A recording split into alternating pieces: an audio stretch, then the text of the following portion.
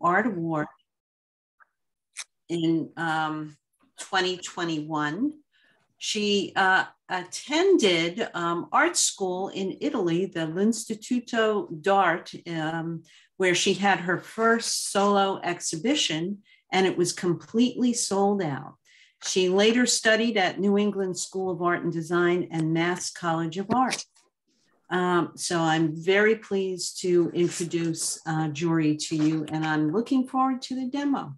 Thank you. Well, thank all of you for coming. You can hear me fine? Yes. Good, good. I'd like to do this in two parts. I'm mostly going to be talking about color and color studies, but I did a little PowerPoint that I'd like to show you too. Jory, I'm sorry, can I interrupt you for a second?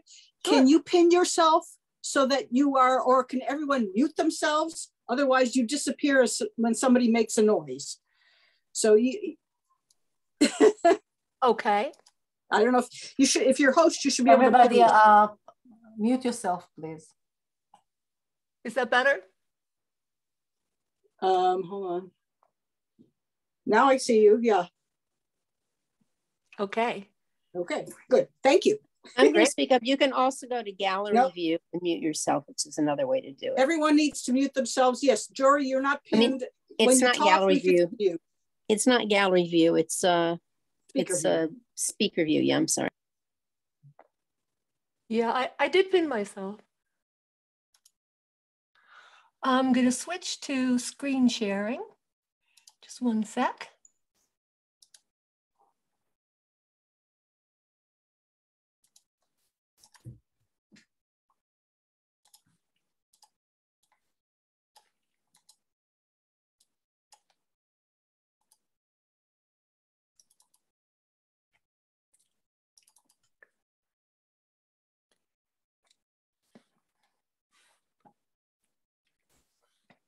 Can you see my screen? Yes, I can see it. You can see it? I can see it, yes. Great, one sec.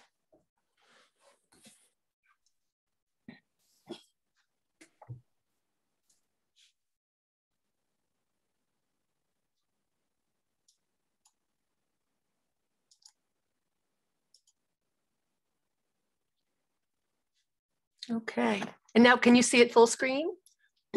Yes. Perfect. Okay. I know we have some extremely talented people in the audience, so excuse me if I'm going through a few things that I'm sure you already know, but these are just some of my ideas, things that are important to me. Definitely, does your grass always have to be green?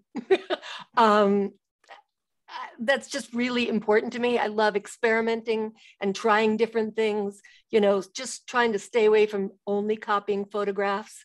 I mean, I love very realistic work, but for me, it's a lot more fun when I can push it and look at different color palettes. This is a cool scale that I actually found online, just really explaining how value and color work together. So if you look at row 50, that's like the pure color, and everything to the left of it, 20, 30, 40, we've added white. Everything to the right of it, we're adding black. So it's just really showing color values. I know like some of my students see color fine, but have a little bit of hard time deciding what value range it falls into. So this is a kind of fun chart for that. Because if we were to take out all color, we would still see the apple and recognize it as an apple. So in this illustration on the right, where we have the black and white one, the values have been isolated into 8 different values. So then we can easily see where we'd need to paint our highlights and our darks. Okay, so coming from a graphic design background, and there are a lot of artists and illustrators in my family, the power of design is really important to me, along with color. So, I mean, I know what's the saying that color gets all the credit but value does all the work. But to me, I really think composition should get some benefit there too. And just taking the time to find the best format. You know, often, like I've just got a old mat that I've cut in 2 pieces. So just moving those croppers around so many ways in one photograph, I could maybe find 6 different paintings. You know, vertical, square, horizontal, cropping in super tight, so it's almost abstract. That for me, taking that few minutes of doing that before I start a painting has really helped me personally and my students a great deal, instead of just painting everything you see. Because I mean, as I'm sure, you know, you all know what leaving out, what you leave out of your photo can be just as important as what you're leaving in. Another thing that I try to think of now is what inspired me to start it? You know, what's my intention or reason for painting it in the first place? And just trying to focus on that helps, especially if there's some kind of emotion that I'm trying to convey. Because I think once we start painting, you're just having so much fun painting that you can lose track of what your real focus initially was.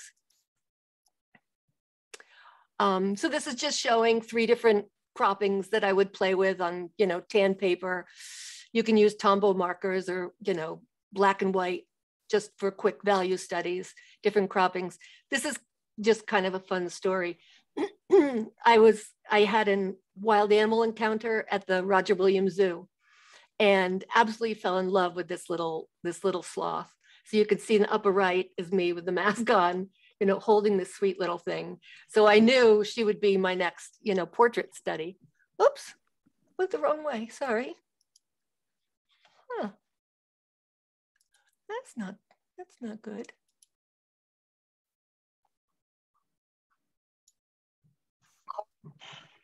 Huh. Oh, there she is. So, you know, I tried different croppings, you know, not sure which format she fit best in. In the end, I did like the square, even though her head is in the center. I just liked that direct gaze that she was giving me. So I first just did, just with a charcoal, just a quick little sketch of her. Sometimes I've been playing with using Sharpie markers, especially if there's a lot of drawing involved. So I like combining both linear aspects and painterly aspects. So though all those black lines are just with a Sharpie, which works out great because then with the dry pastel on, so then when I add the alcohol for the wet underpainting, I haven't lost my drawing. Because sometimes that's a problem for me if I've spent, you know, some time with the drawing and then I add the alcohol and I seem to lose so much of my drawing. I have to go back and restate it. So this way it's still there and I can see what's under there. So here she is finished, and on the right, you'll see my photo reference. And yes, sloths are gray, but this little sweetie didn't seem like she should be gray. She's just so colorful and lively, and, you know, loved eating grapes. Sometimes I'd hand her a grape and she'd reach out and grab my hand and pull it to her mouth faster because I was going too slow. Oh, so color temperature, that's, you know, an important thing to think of, that cool colors with a blue undertone bring to mind more of a calming effect, and they actually do lower your heart. Where warm colors, on the other hand, are based on yellow undertones and tend to convey emotions ranging from happiness to violence. Red instantly attracts, makes people excited, and increases the heart rate. Just think of Coke and Red Bull. Knowing how to use color to your advantage can really help your work. So this is a painting I actually did outside of this is in Marshfield at the North River Art Center. And just a simple way of using warm colors to advance and cool colors to recede. Even though this had an overall hot pink underpainting, still, I think the back can be receding even with that in there. Alternatively, you can borrow color schemes from nature. Just, just leafing through a book, you may find, oh, I just love those colors. And wouldn't it be fun to do this painting, perhaps of some completely different subject matter, but using that palette?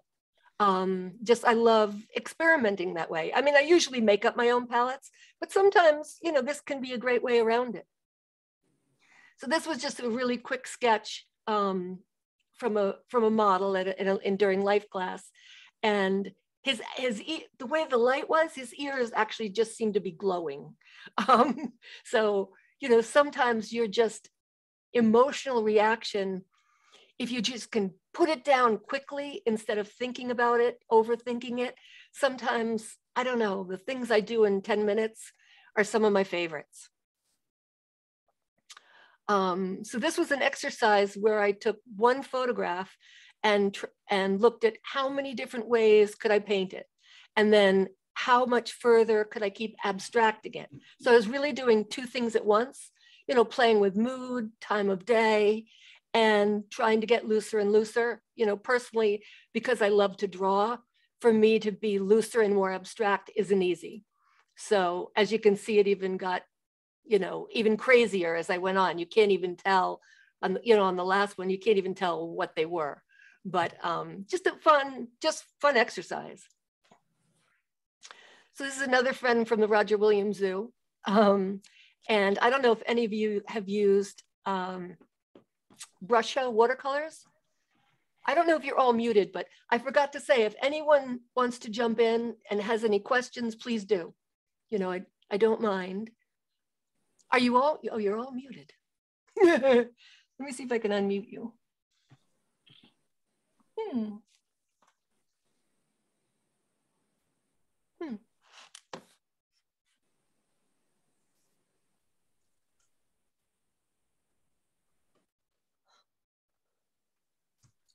I'm actually not sure how to unmute you.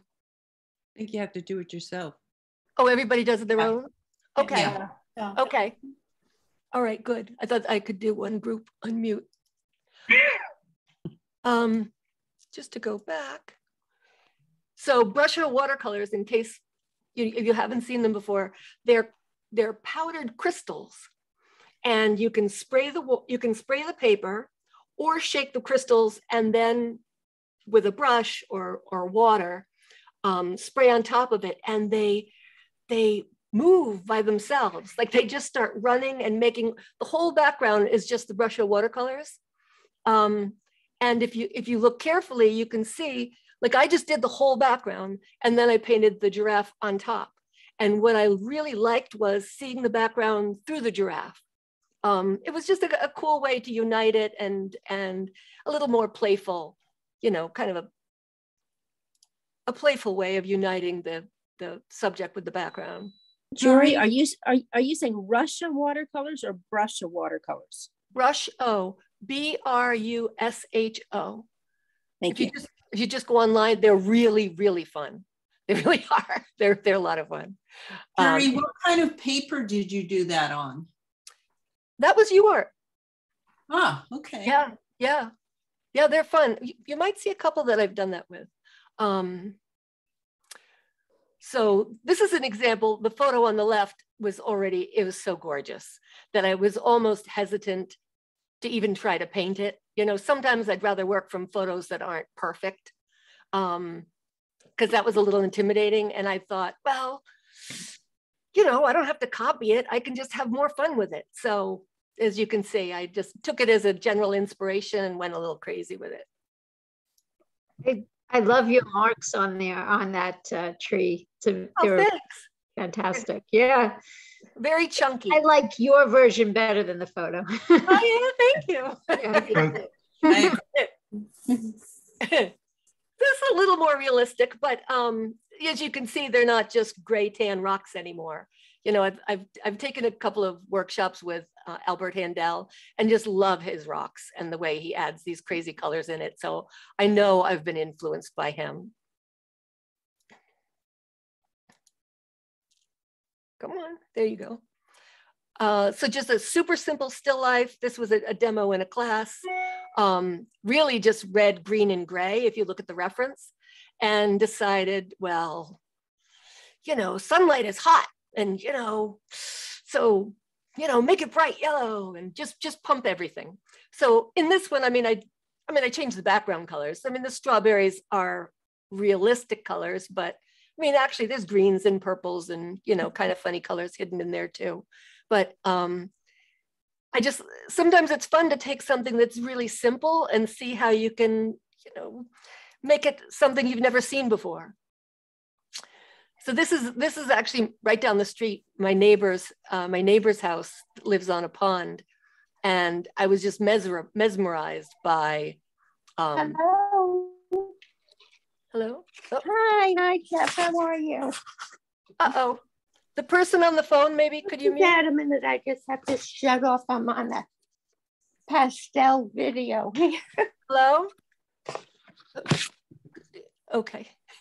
Who's talking? Please mute yourself. Oh, good. Hi. Jory, if I can just chime in. Yeah. Bonnie, I just wanted to mention. So how have your week been? Yeah. Hello, Jory. Yes.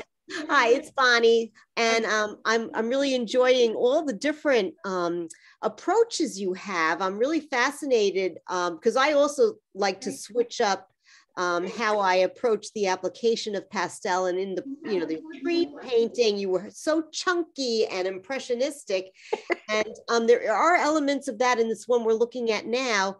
But I see that 4x4, whatever 2x4 truck looks like it's much more resolved, if you will, than.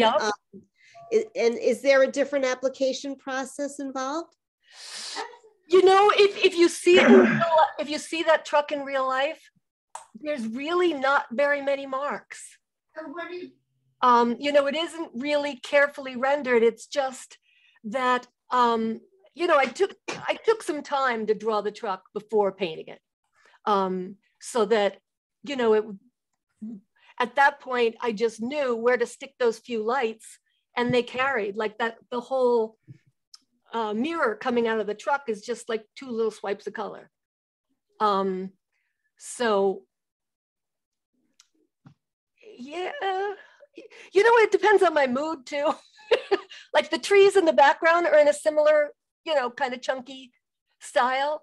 Yes, exactly. That's what I was noticing in this painting, that there seems to be several different applicational approaches in this one. And I love it because I think that the truck, you know, having somewhat of a more, even though you're, you know, I understand what you're saying, that you didn't really, you know, do a lot of blending or whatever else is involved with that. It just, it seems like it's closer to us perhaps because of that. So the perspective aspect really works with having the back ones more impressionistic and the stuff that's closer to us a little bit more resolved looking. It really makes a difference in terms of how that depth perception good comes across. Yeah, I'm really glad to hear that, because I Very really awesome. Thank you. And I really do spend a lot of time thinking of, you know, foreground, middle ground, background.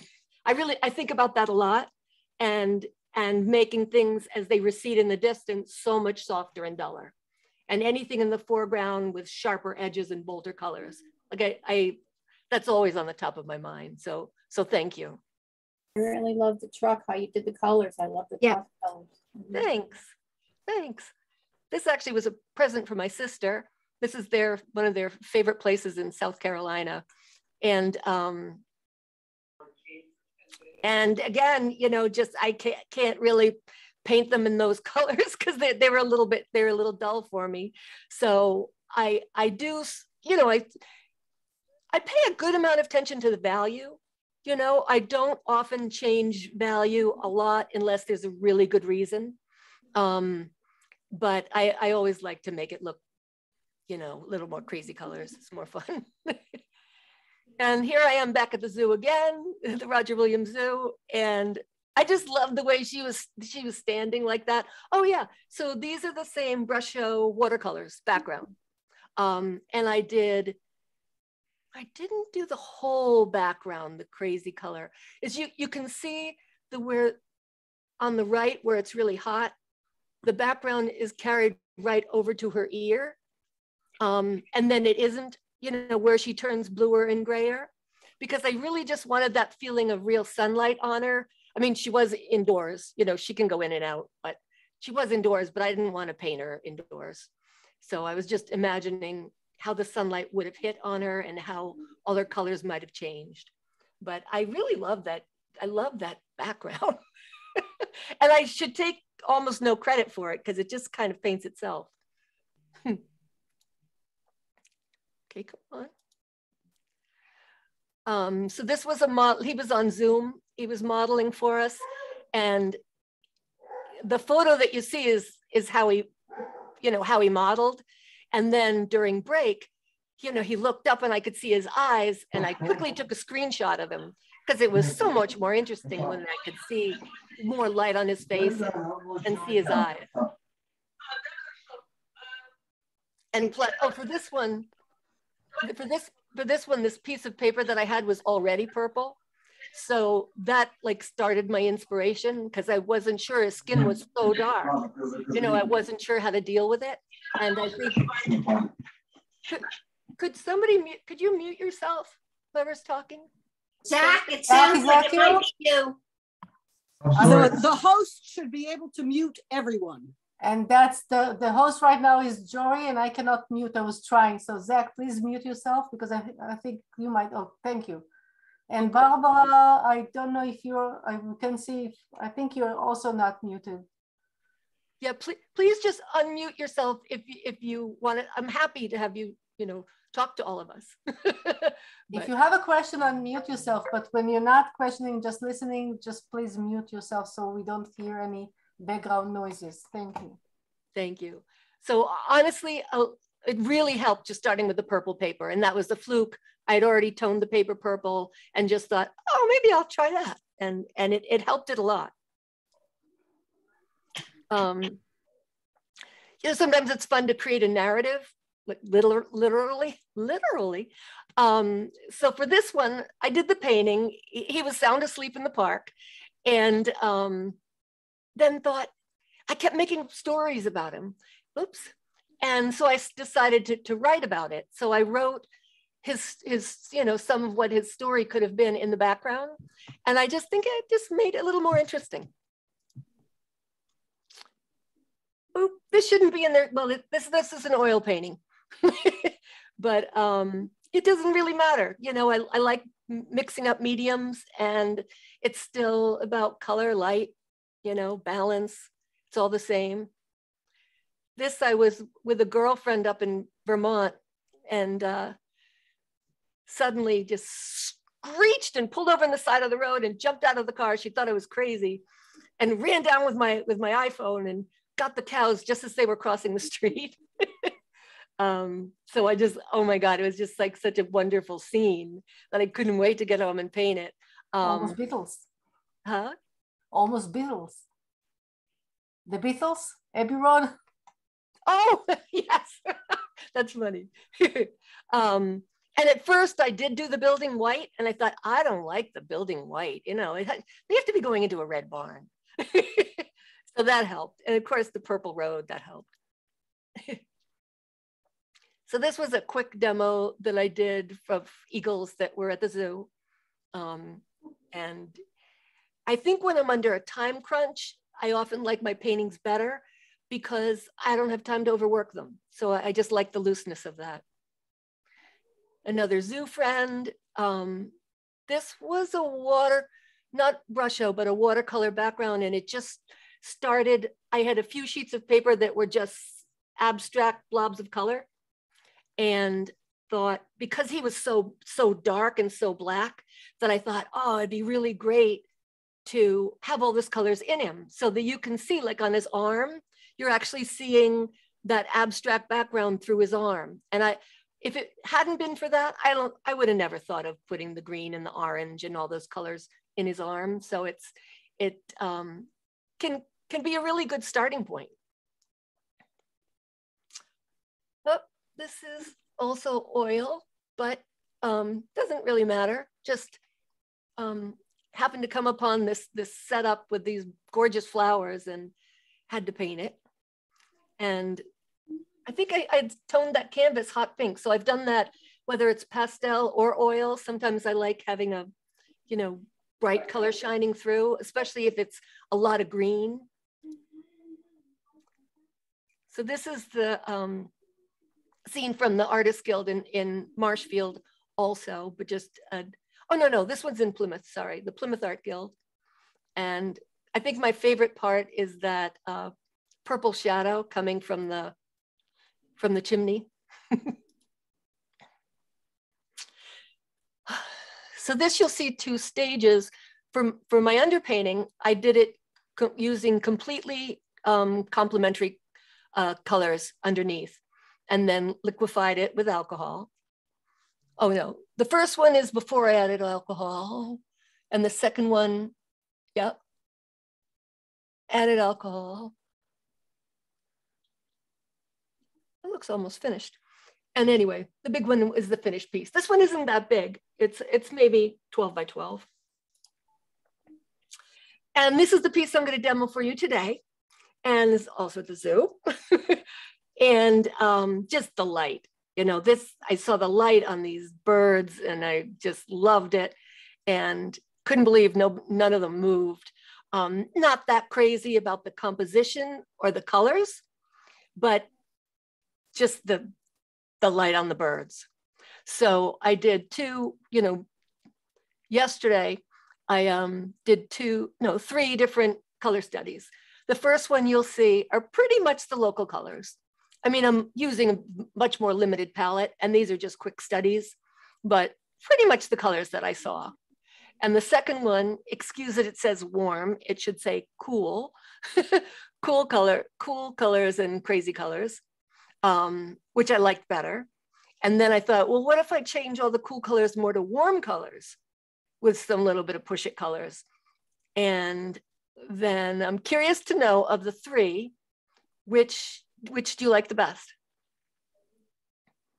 If anybody wants to unmute. This is Zach, the first one, I guess. So you like the first one? Okay. Yeah. I like Okay. the middle one. I like the middle one. I like Middle the middle one. I like the middle one. I like the middle one. I like the middle one. I like the middle one also. Middle one. I can like tell the you mid- why. I like I the like the middle fact one, but that there's something about the background of the warm one, the purple. It's really nice. Yeah. The middle one, there's more dark in it, so that the what are they, ducks? So that they glow more. Yeah. And it's really interesting the way you mixed in the background of the middle one, especially the blue part, the way you mix blue and green and then put in that kind of slate gray. It works really nicely. I also like that the birds are the warmer part in the middle one, you know, where you have the cool background, the cool ground area, but the birds kind of pop out more as opposed to the lower one that has the warm bottom part. You know, the birds kind of sit into that. So I like the middle one better that way. Because of that. Interesting. I don't know. I like the top one and the middle one. And the reason that I think the thing that I like in common that we just mentioned is the darkness, because I like that shape in the middle. Oh, interesting. Made by the back of the birds. Yep. If I may, I think each one of them has a different thrust of subject. Like the first one, I sort of get the atmosphere of the water and whatnot. Yep. The bottom one, it's like the subject is sunlight. Yes. And the middle one, the subject is the birds. Interesting. I like the bottom one. Yay! That's the one I liked. but I can see the benefits of all of them. I mean, honestly, I could paint them 3 times, and it would be very interesting to see how it would change. Because it's actually all beautiful. Thanks. All of them for different reasons. Yeah, thanks. Yeah. I don't know. It's interesting. I do this periodically with my students too, and most of the time, I'd say 90% of the time, people don't choose the local color, which surprises them. you know, because they think, oh, you know, they're always trying to match color. What color do you think that is? What color is that? And I said, you can really make it any old color you want. But then when they do 3 or 4 of these little, you know, 5-10 minute studies, not long, then often they'll say, wow, you know, I would have never used those colors. They're not my normal colors, but I really like it. And then I think, well, if it takes you like 2 or 3 hours to do a painting, your typical painting, right? Why wouldn't you spend 5, 10, 15 minutes doing some color studies first and see if you can get, you know, a more interesting color palette? So that's really what today's about. This is just a cool quote that I found. Okay, now I gotta change my, give me 1 minute because I have 2 cameras going.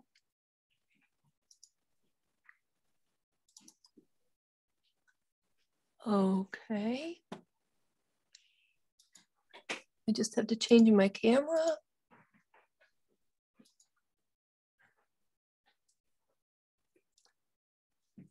Okay, can everyone see that? Yes. Yes. So you can see this pretty well. Okay, good. Yes, very light. That's okay, because there's not much to see yet. So I did do, you know, pulled out some colors first, mostly to save time. And I really tried to stay pretty true to my color study. And, you know, I'm trying not to look at this photograph that much, because if I do, it's going to look like those colors. So I have in front of me also, you know, these 3, I know it's upside down, doesn't matter.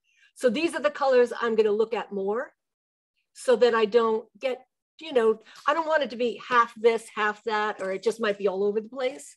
So I really try to look at my color study more than the photo reference. For the photo reference for details of the birds, I'll look at it. But I like this crazier palette. Jory, I just wanted to mention that I was unable to see the full study, the bottom study. So I couldn't see that great color on the bottom. I couldn't see it on my screen for some reason. So. Oh, really? I love it. Yeah. This one you couldn't see before? I couldn't see the bottom part for some reason. Yeah. Okay. So now I see it. It's great. Yeah. Good. So I do usually do some kind of underpainting. I'm not going to this time, partly to save time. And I like mixing it up. Sometimes I just like working really directly. I normally do lots of layers. Sometimes I do more limited layers. So I don't really just have one way that I work. I just love trying different things. I do usually work dark to light.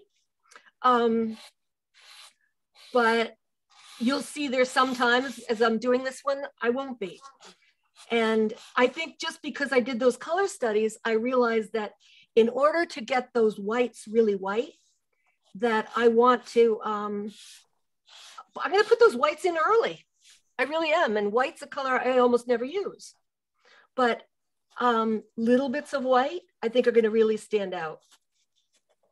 May I ask a question? Hi, Jory, it's Lori Harden. Hi. Right now, I'm getting everybody's on my screen and not just a close-up of you. How do I change that? Yes, you need to change it to gallery view. No, actually to... no, I'm sorry, speaker view. Sorry, speaker view. Speaker view. Yeah. Okay, let me try that. Thank you. Yep. Is anyone else having that trouble? No? Did that help? Under view? Should be the, on mine, it's the top right-hand corner under view. You pull down and you can change it to speaker view. I don't have view on mine. I just swipe right or left. We go. There we go. Just swipe it. Okay. Good, good. All right, thank you. Good, that makes a big difference.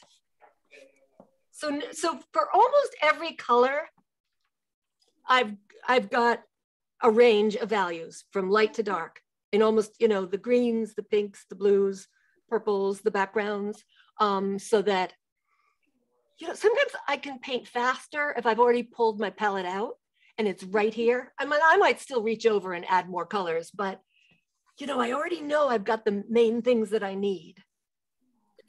Jory, do you typically pre-select a palette? Half the time. Yeah, half the time I do.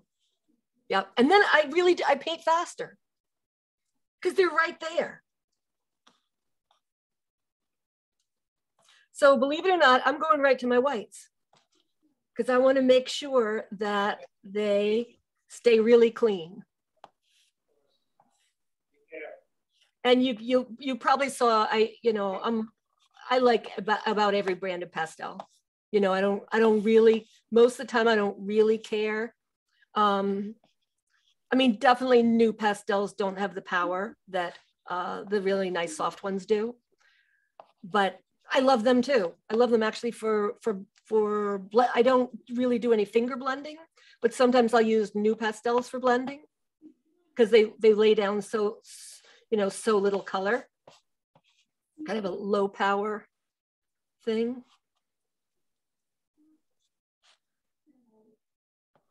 So on my little drawing, I did try to indicate, you know, I sketched out where I really want my lights just to save time.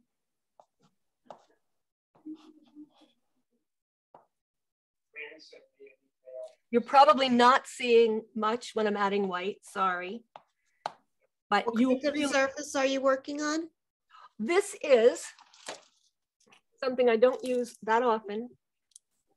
Have you used Lux Archival? Yes, I have. It's great.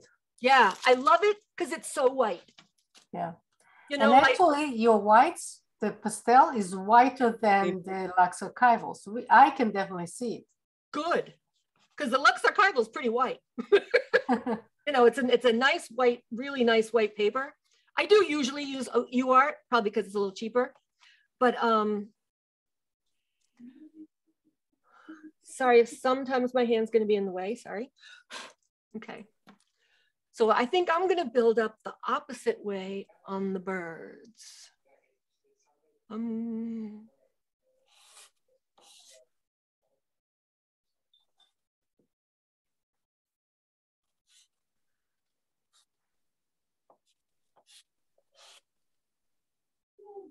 And just the fact that I've already done the 3 color studies, I know my subject better. You know, that's another nice thing. I mean, I had never drawn these, I think they're pelicans. I had never done pelicans before, but the fact that I already drew them 3 times can help me go faster because I'm more confident. You know, I know a little bit of pelican anatomy. Excuse me, do you always paint sitting down or do you paint standing up on an easel? I usually stand. Usually stand. So it affects your whole way you make your marks, doesn't it? It does. And right. It's also harder because I would also like turn my paper a bit for making some marks. Right. So, you know, just for the point of the demo. Right. I felt like I got the best view for you doing it this way. Yes. And then I wouldn't keep being in your way. Right. You know, every time I tried it, I seemed to be in the way. Okay, thank you. Yeah. And of course, it's better to use your whole arm, you know, to make big marks. I've also had 2 shoulder surgeries. So it's hard for me to keep my arm up for extended period of time, but I still do it. I actually just use, what I do is I paint like this. I use my left arm to keep my right arm up when I'm at an easel. Now let's see, I want to make sure I don't do all 5 of them the same way, right? That'd be boring with this exact same colors.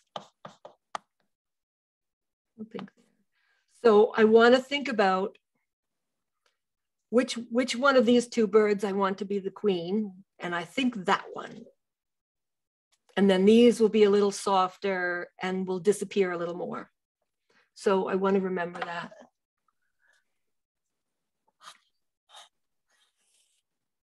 So you can see okay, even with my hands in the way, I'm hoping. Yes. Okay.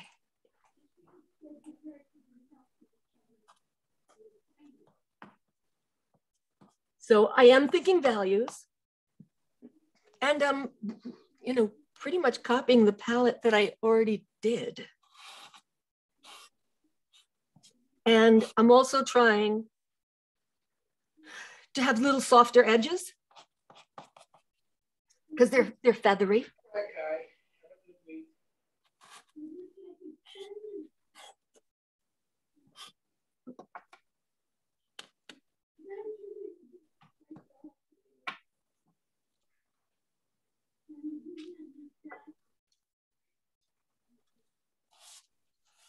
Oh, that's a little too dark.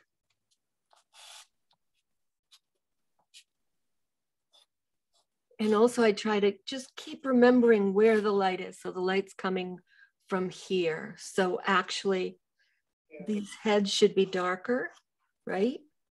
Because this is the shadow side on all of them. And they're a little bit side lit. No, sorry, light's coming from here. Okay. And right now they're kind of just looking like abstract blobs. So I might go in, you know, I use pastel pencils sometimes too, you know, where I want little finer lines.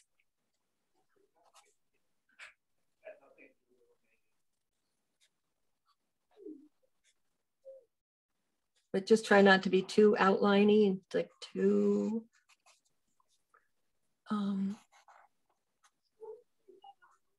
cartoony, or because it could look a little bit like an illustration if I'm not careful.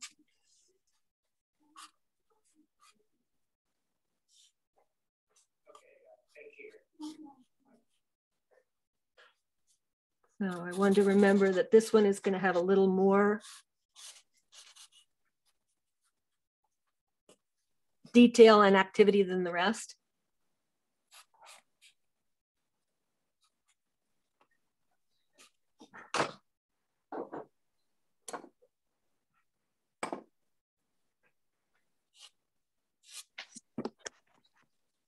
I know they're white birds, but you can have some pink, right? Okay. Pretty hot right here.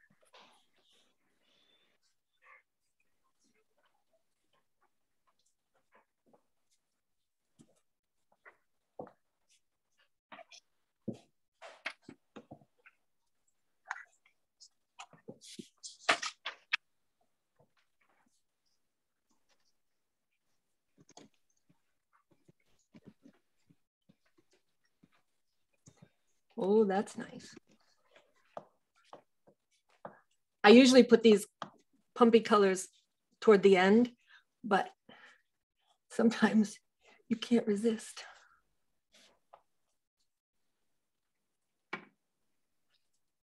All right. So, with this color, it's a nice color.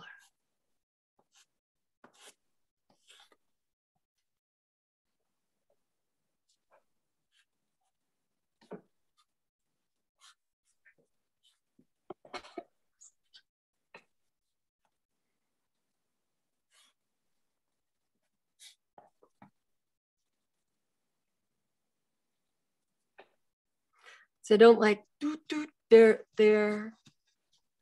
I don't like that. You know, they're too similar, those two lines. So that's better. They're still a little evenly spaced out. That's better. You know, I don't like too many patterns in the shapes. Let's see. I'm gonna put in some sky. Wait, nope. Before I do the sky, see, sometimes I can do the lights first. Now I'm going back to doing the darks first because I don't want to put in the sky in until I have some of this established so that I can, so if this is just, I'm deviating a little bit from my study, but that's all right. You can't be totally married to it, right? That wouldn't be fun.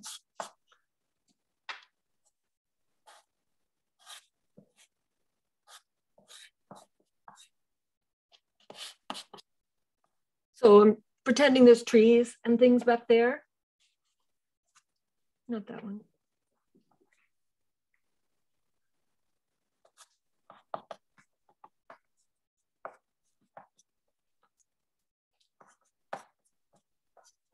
So I love almost any color under purple. I should have done a little warm under there too. A little warm for under the green.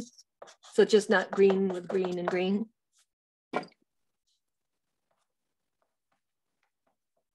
Also ties in with the pink that we have in other places.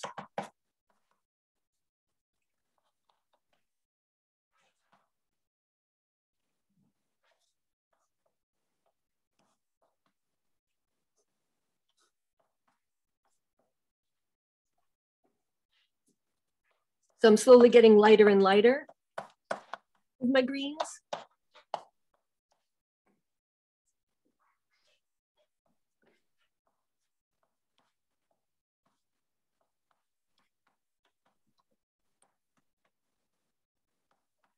Now we're getting some sunlight on the foliage.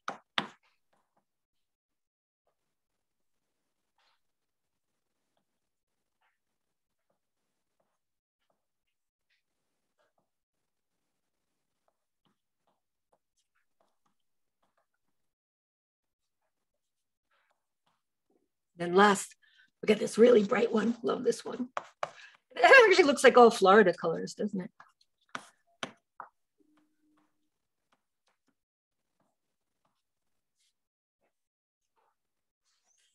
Ooh.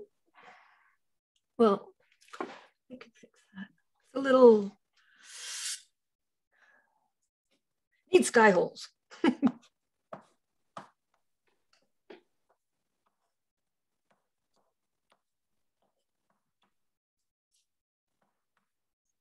I don't mind some of the white paper popping through here because it feels like air and sun.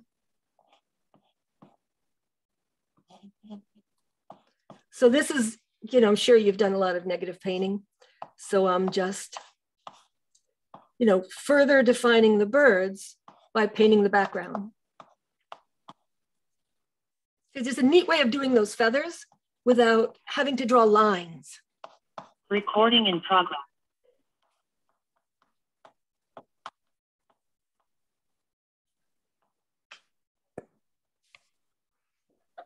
Hmm.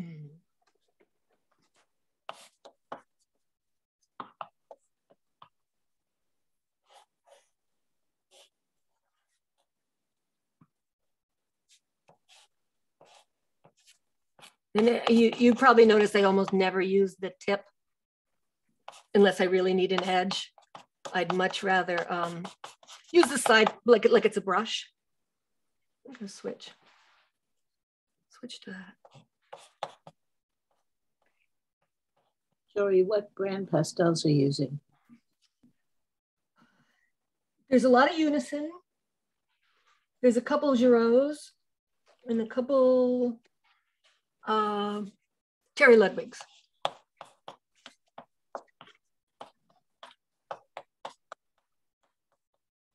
I don't know if anybody's bought Tony Elaine's Unison set, but a lot of these are from his new, well, because I just got it last week. And I just love the colors. They're incredible. So now I don't want to be as hard edge around back here, right? A little softer edges because they're in the background. But I can soften them later too, but I tend to be a little too hard edge. And I'm really trying to think about where it's much more appropriate to have soft, lost edges.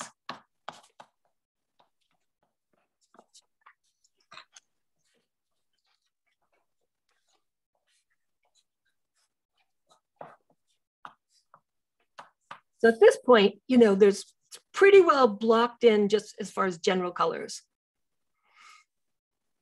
So now do a little more fine tuning. Wow, it looks way rougher in the camera than it does in real life.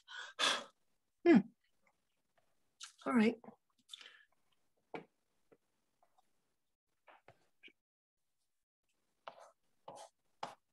Just adding a third blue. You know, I even though on my color study, it was just one solid blue because it was fast. But I like now adding a little purple, a little lighter blue, just so it's more interesting. Then, you know, I don't want just one flat color.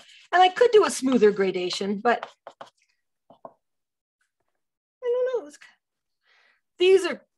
The birds are kind of choppy.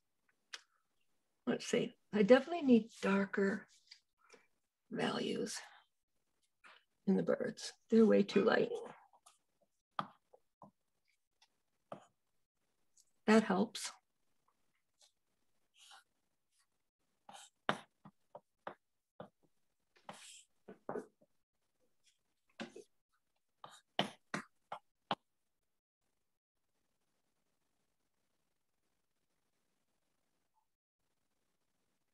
It should be dark.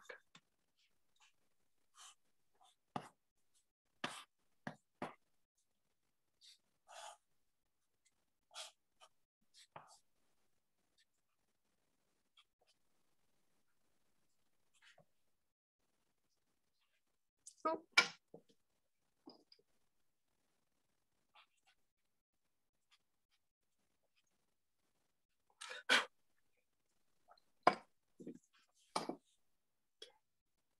This is going to help.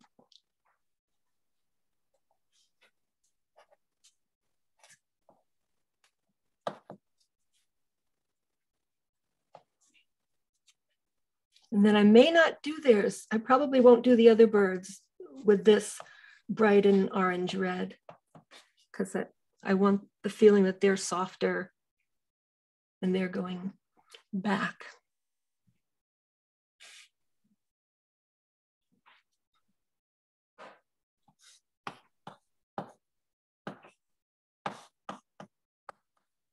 That other color was so gray.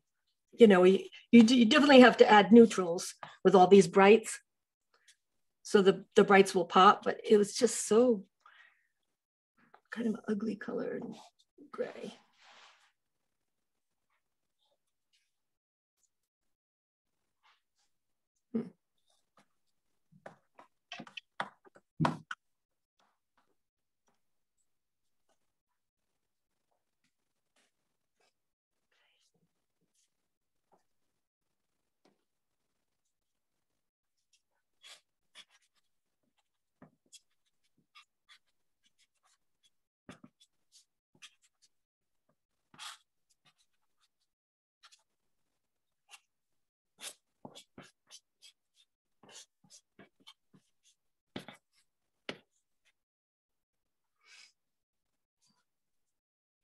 No, it has to be darker though.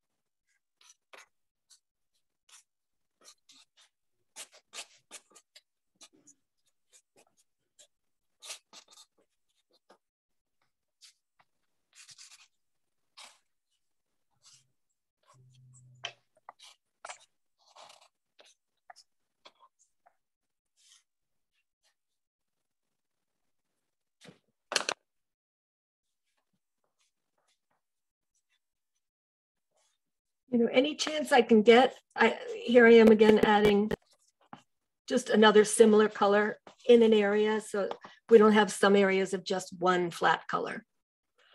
Now that's a little too bright, I think.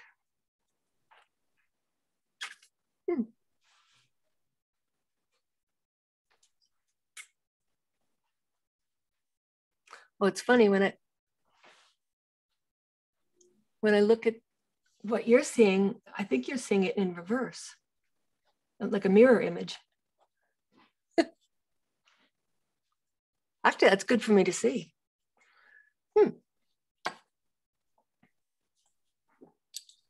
Are you right-handed or left-handed? Right-handed. Then we're seeing it right. You do? Yeah. Oh, okay. But funny, when I look at my screen, it's flopped. Huh.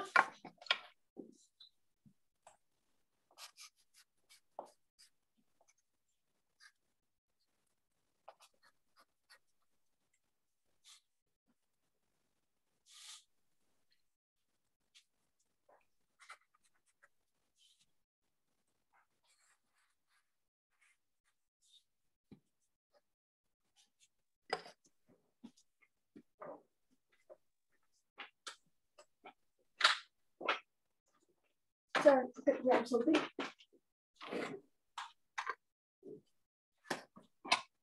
So I'm just grabbing some of these new pastels. I really like them for grasses. So with the sharp edges you can get.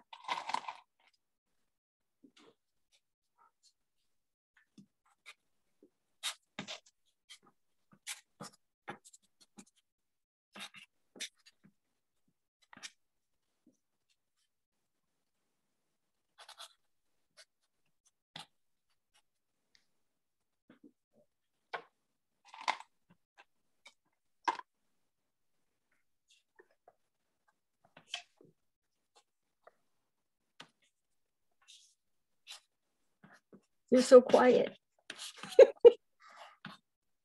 No questions? Can you say what the dark was that you were using to put in the grasses? It almost looked like charcoal. Was it pastel? It is Peel and Sketch Charcoal by Generals. Ah, thank you. I love these. You know, you just take the string and pull it down, and then it just keeps unraveling. So you'll always have a sharpened tool.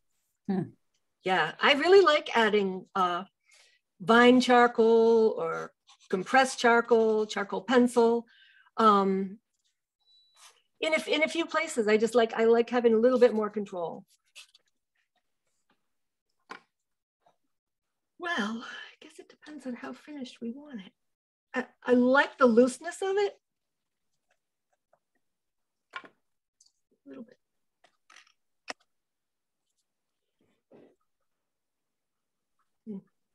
I'm not crazy about this jump. So what can I do? What can I do? Nope.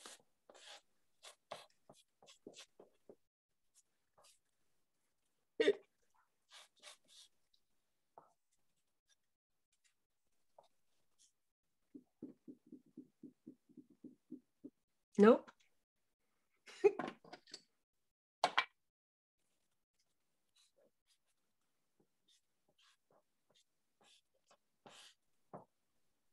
That's better. A little bit of the background coming through the shadow. So it's not just totally cool and hot.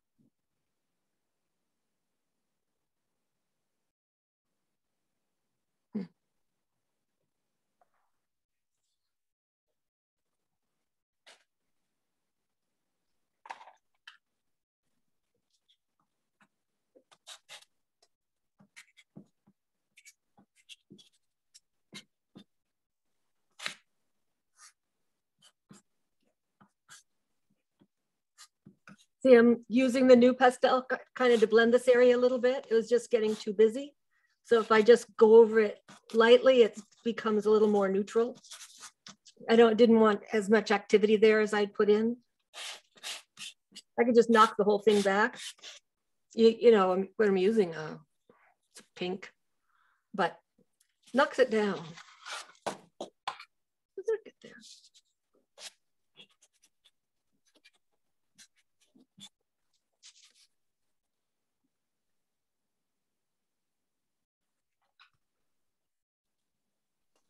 Looks very pretty. Good.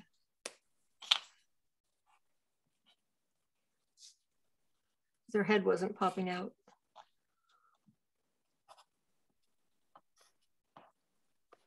No, so, you know, just fine tuning just a little bit of details. But I want to be careful not to get so fussy that I lose, you know, the kind of the part. It's kind of fun.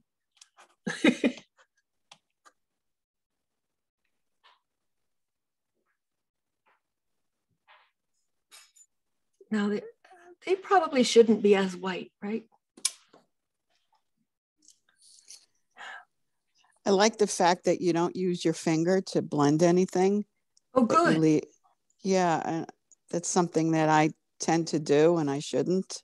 Yeah, I find like I'm able, what's it called? Broken color. You know, that I like better. Like if you probably can't see as detailed as I can, but I'm seeing a lot of colors in there. And if I were to use my finger to blend it, it would be much duller and you'd lose that kind of the vibrancy of the colors all mixing together. So I think it helps. So I'm knocking these whites down because they're competing with these guys, right? To create I mean, even though they're only, what, a foot apart, it's not like there's that big a physical distance. Just by softening these guys and even along the edge, see, I'm kind of going over the edge a little bit. I had really hard edges in some places, and in some places I want it softened. So now just by going over it and going over the edge with a light value pastel, they're feeling softer.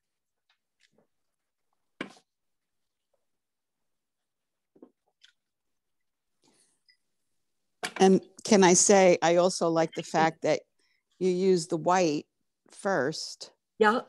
Because when I tend to put the white afterwards, it never comes out white. Yeah, it can get muddy. It's very frustrating. It is. I agree. It can be very frustrating. So and now the colors, like, you know, avoiding mud is a huge issue, and the colors feel clean. Like that's really, really important to me. And the one thing that I realized, because you started with the white, you went progressively darker in very small increments. Yes. And normally we start from dark to light when you go from the dark to light. But right. Here you needed to do the reverse, but very gradually. Right. With the birds. Yes. But yet there and here, I started with the darks. Mm. but it just seemed to need it. Because, I mean, I don't paint very many white things, but I definitely wanted these whites to look really white. And I thought, you know, that'll do it. Give them a little bit. Just a little bit. Like not as much as the other ones. This would be a little highlight on that wing.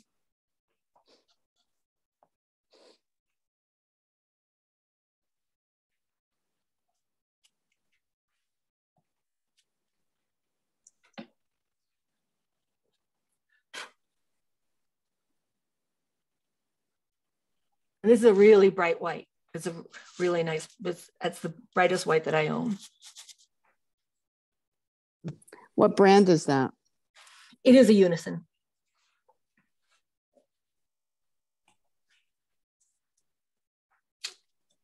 No. How am I doing with time?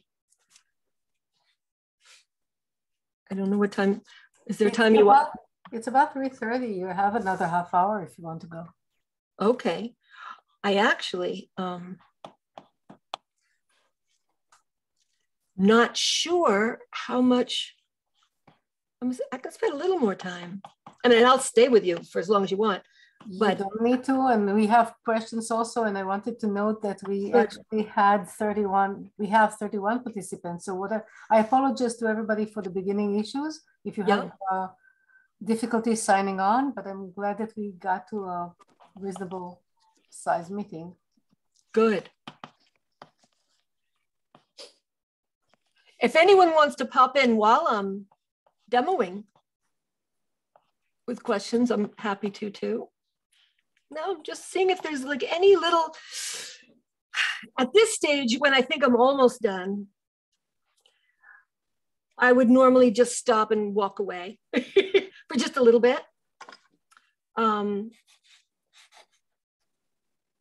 So that I don't go too far. But this is like a great time to give it any little extra pops that it might need, or like that's a funny little hole right there. Like sometimes you can just erase with another pastel. So I'm just kind of erasing things that I don't like instead of using my finger. So anything I want softened.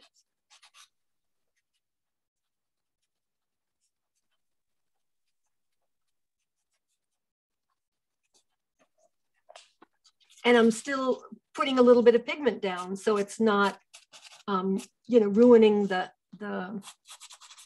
energy of the colors. So sometimes, since I'm the one who usually uses a lot of layers, if I dare try to use a pencil at the very end, other than occasionally it blends well, but if it might even take pastel out. So although I don't like blending with fingers, this is the point where I use what maybe Price used to do and just tap if there is something busy, just a little bit, and instead of removing it, just quiets things down. Yep, and sometimes maybe I should grab one. Let me just grab a brush. Yeah, tapping with paper towel, or like these are very hard. I kind of like them, but they might be competing with the birds a little bit. So just by quieting this down, it'll go back and hopefully the birds will pop more. I'm also getting, at first I thought I liked the little white things popping through, and now I'm not so sure. So now I'd rather have them recede.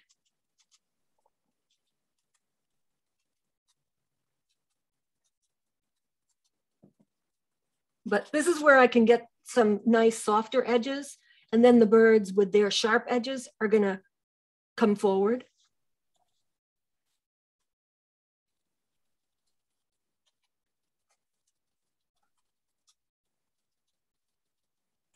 I don't know if anybody else can see this, but we can actually see the pastel dust goes up in the air. Really? Yeah. Oh, good. This is my new camera. It's a Logitech camera. And you can, it's much better quality than certainly using my iPhone.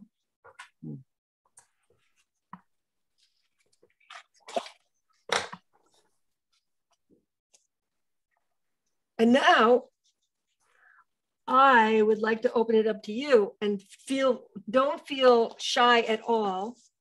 And again, it's another thing I do in my class with all of us when we're about at this stage and we think we're almost done. I like to call what we call a committee meeting. And we all look at each other's paintings and say, now what? Is there anything, here we go. Is there anything that could make it stronger? Or is there any part that isn't working too well? And everybody should have an opinion and is welcome. So I'll open it up to you. Is there anything that you think could make it better or that isn't working? Because we all, okay. I have one comment, and I don't know, it might be the camera. Yeah. The one on front, but on the right-hand side. So it seems his back is probably the lightest light, which will draw attention to it. This bird?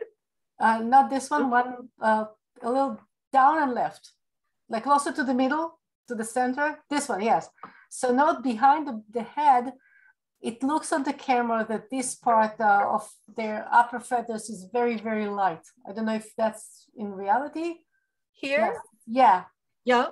So all this, it's like almost a square of very bright white compared to anything else. And usually the lightest light will draw the most attention in a photograph or painting or.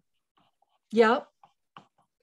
But the lightest light here isn't against the darkest dark, except for right there. Correct. But it's still kind of drew my attention because the it's other popping one, out too much. Because I really like the other ones at the back have this peachy gray colors, and so compared to those, he doesn't have that. So it shouldn't. I don't know. Yeah, I see what. Jory, this is Anita. In looking at it, I see what I would like to see in it. Yeah. Is those two front birds. They have some really nice, warm, reflected light in on their sides.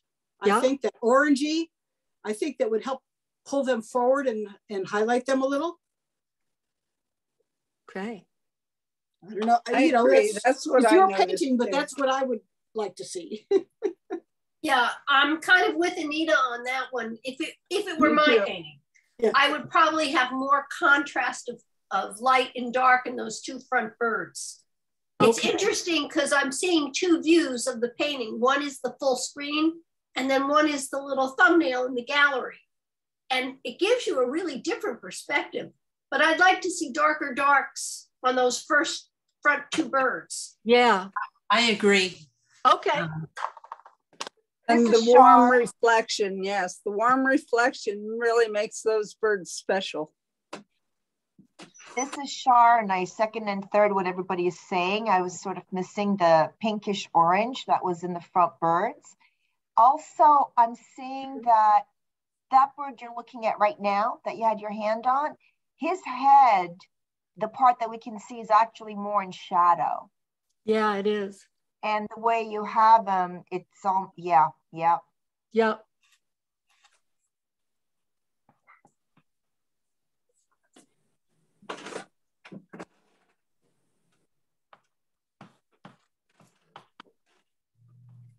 I love that. I love, you know, I never feel like I don't know. But I'm the only one that can see. We can all see. And sometimes when you're doing it yourself, you become a little blind, you know, because you can't see everything all at the same time, you know, when you're doing it, unless you give yourself a little space to think about it. Huh? Plus, Jory, you weren't able to step back from it. That's true too. That would help. Take a break. I think it's really beautiful. No, really beautiful. I love all your colors, and I agreed about the little touches of the orange, but I think it's okay. Cool, beautifully. Yep, I wanted to get the value better before I add the oranges. You know, they're reflected up because that helps. Even this one's he's a little too. See, there it is, the value. Even though I'm going so crazy with color, if my value's off, they don't read as well. You know, they were a little flat.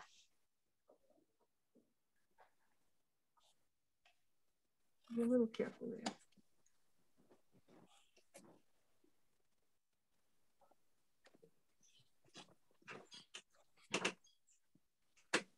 Okay. Get some reflection on these guys. How about that?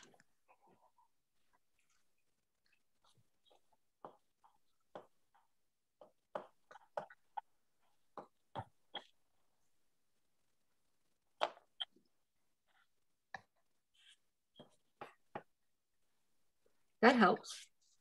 Yeah.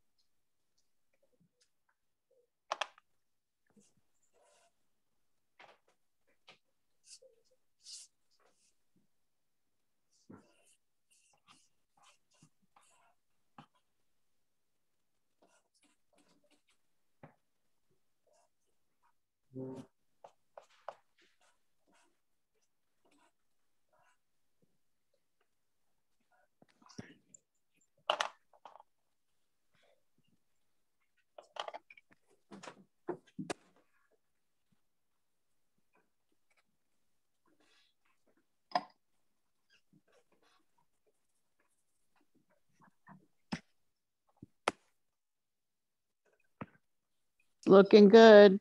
You should sign it. Stop. In other words, stop. Stop right here. All right. Yeah, you guys are right. What a difference. Making these darker. Adding a lovely reflected light. That helped. Helped a lot.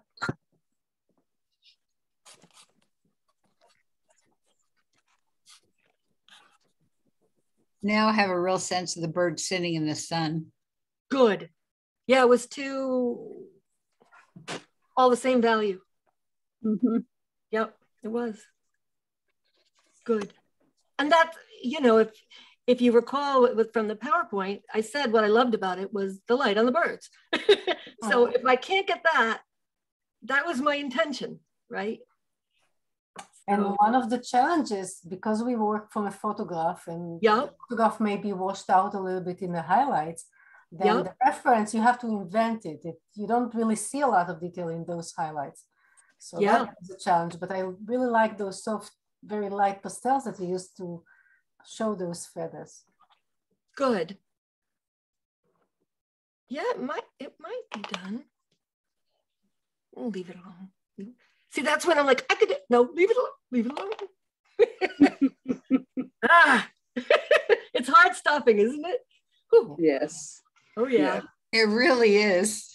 Especially when you're having so much fun and you know you have a few more minutes. But I also know the damage I can do in 5 or 10 minutes. You know, just because I want to keep playing and showing off or something, you know, and I could kill it. And I actually even like this lost edge. You know, this bird's kind of just disappearing into the sky. And I like that. Even though I'm so tempted to separate her, you know, I think places like that happen are interesting. Mysterious. Yeah, a little mysterious, but you still get the general feeling. Yeah, a ghost bird. Yeah. My favorite part is the shadows underneath the birds. I think they just really are so beautifully rendered. Oh, good. Because you could see I struggled with those. You know, I kept changing my mind and I kept, you know, wasn't working until finally I'm okay with it. I think they came out just perfect. Oh, good. Thanks. Yeah, you know, you don't always get it the first time.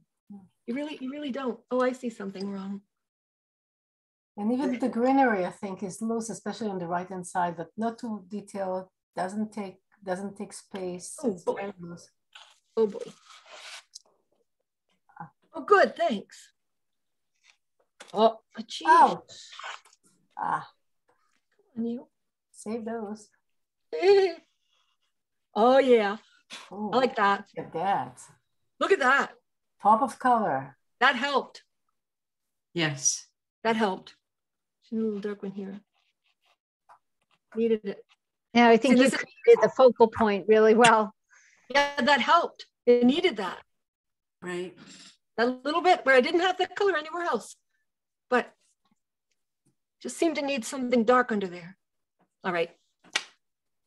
You know, the thing is, it will get more and more realistic as you add detail. You know, you're starting from the big shapes, the smaller. But if I start going, oh, look at the shadow under those feathers, and oh, look at the little, then it's gonna start getting too fussy for me. So I'd rather have it still have some energy, even though it might have some messy parts. I think it's more interesting than getting so tight. Now something's funny here I don't like though.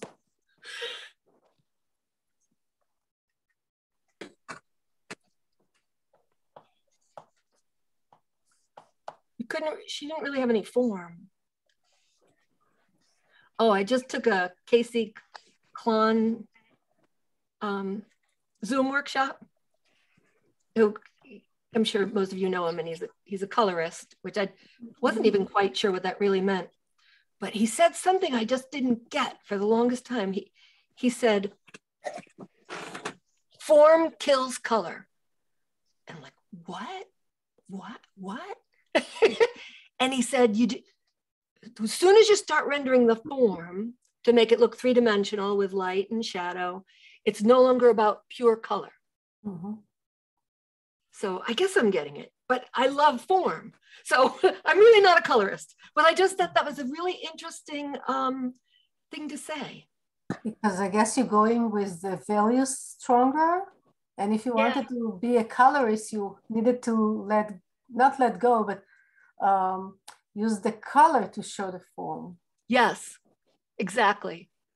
Without a gradation, just with one pure color or a color next to another color to create the form, instead of the way, we're taught for, Was it Paul Gauguin who did all this still life that he was using color to show a form? Not Paul Gauguin, sorry, what's his name? Paul Cézanne. Oh, yes. Right? Yeah. Yes, that's true. And I Zoom video, pastel video, so I gotta get back to that. I didn't hear that. Yeah. I couldn't hear it either. Somebody was talking on the phone and we could hardly hear the comment. Oh. No. But you can write it maybe in the chat.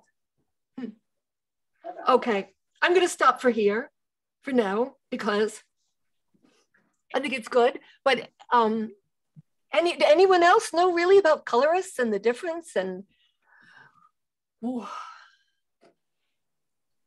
not really. No. Yeah, that's a new one for me. Even though I kind of thought maybe I was a colorist because I push color so much, I guess I'm really not. I think you are. I think you are too. I know, I just like expressive, artwork. Have they not defined, I should turn this on. What's his name? We had him for a demo. He passed away. Oh yeah, Kahn? No. Kahn, yes, Kahn. Yes, yes. Kahn was a colorist. I think Julie Friedman is defined as a colorist for many of us. Mm-hmm. So it's the use of color more. Yep. I wouldn't worry about definition so much and just paint the way you like to paint. It's quite successful. Thank you. You're welcome. Because I think, let me just switching my camera. I'm very cynical about those kinds of categories. Jory, is that your studio? And would you like to show us around? I don't know if you can. I don't know if you can, because now you have fixed cameras probably. I could, yeah, maybe if I unplug. Like point to different areas, maybe how you organize your studio, if you want to. But if I do that, you're going to see that I only cleaned half my steam. Well, we'll ignore that. We'll ignore it. Since we caught you on I think I can. I think I can. Oh, good. I can show off. All right. Yes. Great. Very large studio. Let's see. Can you see her?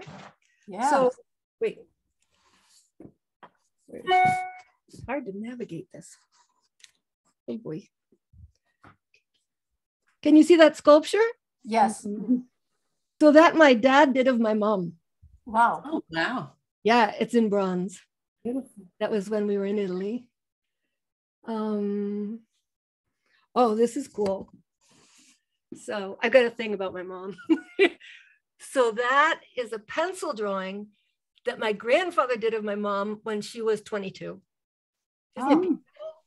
Beautiful. I love it. Just a little pencil drawing. So my grandfather illustrated the first 34 volumes of The Wizard of Oz. That is so cool. Yeah. Wow. So he was amazing. Wow. So I have too many paintings. What was it? What was your grandfather's name? John O'Neill. John O'Neill. Okay, I know those. All right. Very good. That is totally cool. I grew up on those. So those, you saw those guys. So this is that's an Albert Handel from a demo. Now we're going the messy side. So can you even see them? Yeah. Yeah. You see the guy that was resting on the grass, and all these more paintings from one show came down. I actually have a show up right now that I have to take down next week. I don't know where I'm going to put them. 30 more paintings. I don't know where I'm going to put them. Another show. So this is my easel where I usually work. And some of my pastels. I don't know if you can see. Yeah, we do. Organized by color and value. Yep.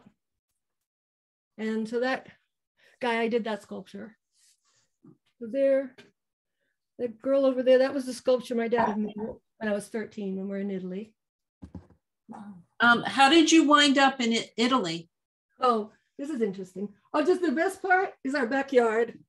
Yeah. I don't know if you can see the pond. Yeah. Yeah. Oh, that's your own pond? Yeah. Oh my. I know. And when we go out in the canoes and kayaks, you don't see any other houses. Wow. Yeah. You ever started like painting a day of the pond? Oh, sure. I did a lot of them. Well, not painting every day, but yeah. So I just built these shelves in this old piece of furniture because I'm like, I don't know, I have no place to put stuff. So that really helped. So I usually put them in the those clear view bags. So now I can come back. Oh, you asked how do we get to Italy? Oh, yeah. So I'll try to do the short version. So we lived in Saddle River, New Jersey. Oh, yeah. And my dad was vice president of Alpine Geophysical Associates, and they were, it was between him and another guy, and he didn't get president. So he quit. He quit, he came home. We had 5 kids, 6 kids then. And he just told my mom that he was done. You know, he was in his early 50s. He was done. He wanted to do something else with his life. And so he started taking classes at the Art Students League. Now, at that point, he had never done anything artistic in his life. And within a year, he won the Guggenheim Award for a year's study in Europe. Wow. But, I know, but he was such a good salesman and such a good talker that this is bad, but I just think he talked his way into it. I do. He would just impress people with just the way he would talk. And they were very abstract, big sculptures that he was doing. So anyway, so we spent the summer going all through Europe, trying to decide where we wanted to live. And hands down, everybody loved Italy. So he rented there wasn't a villa, it was like an old stone house with another little stone house in a tiny little village in Solaio, which is like imagine the mountains about that steep. So here's the ocean, and then there's Solaio, a little tiny village with only, I don't know, a handful of houses lived up there. No, we went from 5 bathrooms to no bathroom. You know, we just had to pour water down the toilet. No hot water. We had to go to public baths.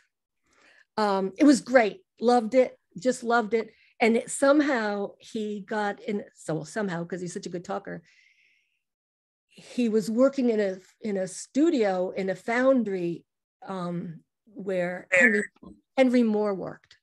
Henry Moore and I don't know if anybody knows Jacques Lipschitz. Sure. Like really. So I mean, it was amazing. So we ended up extending it and staying there for 2 years. And how old were you? 13 and 14. Yeah. So you learned to take chances. I had no choice. Like in life, I'm sure you applied it. And the funny thing is that, I started school, not knowing any Italian, public school. And so did my brother. My sisters were all in college. And their second language was English.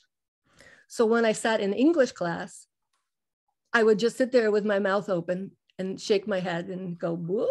because I had no idea what she was talking about in English. And then I'm in Italian class. I didn't know what they're talking about in Italian because her English was so bad. But it was a wonderful experience. It was great. So that's how we got to Italy. And then I had a total dream come true that the one thing on my bucket list was to someday lead a painting workshop in Tuscany and to go back to that little village. And last October I did. I brought, 9 students, and we were there for 9 days, and it was fabulous. Just every, Did you meet your classmates? Excuse me? Did you meet your classmates from back then? No, I didn't. I hadn't, been 50 years. I had lost track of everybody. Yeah, I wish I had, but I brought pictures when we lived there and went up to the village and showed the pictures, and almost everyone was dead, because they were, but they remembered, like, oh, I'm so-and-so's cousin, and I remember Paula or Pauletta, and she was a cousin of this and this and this, and blah, blah, blah. But the actual village hadn't changed at all, just new people, but they were all relatives of the people that had died. Yeah, it was cool. It was very cool. Nice. Yeah. Any other questions? So if none others, then I have a question. Do you anybody use fixative at the end? Occasionally, rarely. Yeah, rarely. And it's usually if I've really lost a lot of tooth and I just need to build up a little more. Otherwise, no. Aren't you afraid that it's pastel? Yeah, but if you really smack it, usually they're this is just paper, but I mean, even okay. a lot falls off. Okay. And okay. I don't use a mat, I use spacers. So, gotcha. I have a great framer. I don't do it myself. So, no, I haven't had a problem. Okay. Okay. Thank you. Jory? Yeah. If I may say, I thoroughly enjoyed your demonstration. Thank you so much for sharing. Oh, thank you. Jory, it was delightful. Thank you so much. And Jory is actually interested in coming to New Jersey and giving an in-person workshop eventually, which would be great. Yeah. That would be nice. Yes, it will be. Good. So if no other questions, before I let Marianne sum this and say some departing words, Jory just returned the hosting capabilities to me, so I can end up the meeting later on. And Marianne, do you want to say some closing comments? Oh, this was wonderful to see your process. And the slideshow was so informative. And I just want to thank you for being our demonstrator. Oh, thank you. I was nervous. I was pretty nervous, but thank you. Thank you so much. We all enjoyed it. And everybody, thank you for coming today and showing up. And again, our apologies for whatever link issues we might have had. Oh, yes. Yeah. Thank you, Jory. Thank you so much. Thank you. Thank you. Thank you, Jory. Thank you. See you on May 2nd for that special meeting about the elections. And I do hope some of you at least will consider joining, and we'll see you then. Thank you, Jory. And thank Nicole, you. what time is that Zoom meeting? I don't remember by heart, but this is evening, so it's probably somewhere around 7:30, maybe 7. I think it was 7. Yeah, so we'll send that link again. And I want you to announce it now. Yeah, I did at the beginning, and we'll announce again and send again and make sure that everybody's okay. So thank you, everybody, and thank you, Jory, again. This was fascinating. Thank you. Thank you for the studio. Thank you. 7:30. I was like, bye, guys. Bye. Bye. Thank you. Not Jory.